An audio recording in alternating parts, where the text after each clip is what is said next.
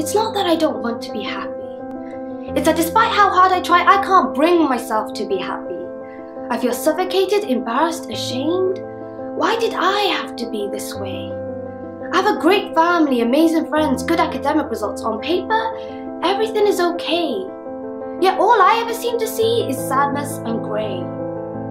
It's like there's this burden on me, pulling me to the ground, and however hard I try, I can't bring myself out. I can't bring myself to care about anything, not me, not him, not her. Living has become this constant nightmare. And it's just not fair. Society will tell me to try yoga, go for a walk, listen to meditation.